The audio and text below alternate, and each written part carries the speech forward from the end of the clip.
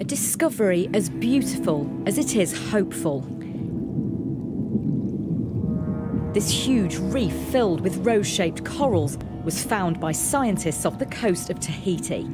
Unusually, it's in pristine condition, unharmed by pollution or people.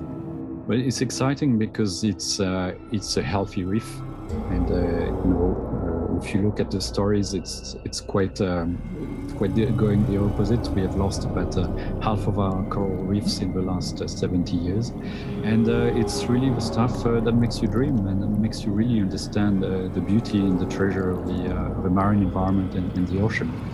Donc là, on part dans un monde inexploré, explorer l'inexploré.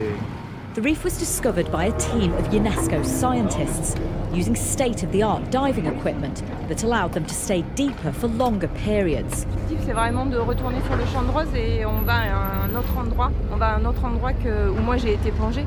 Donc en fait, c'est vraiment pour nous conforter dans l'idée que ce champ est très grand et qu'on peut plonger à différents endroits et malgré tout retrouver ce champ. Donc ce qui nous permettra vraiment de voir l'étendue.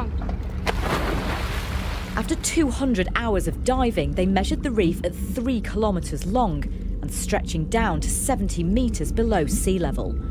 That makes it one of the world's largest at this depth and raises the prospect of more reefs waiting to be found. More dives are planned in the coming months to study the reef and the marine life that has made it their home. But its discovery shows how little we still know about our underwater world.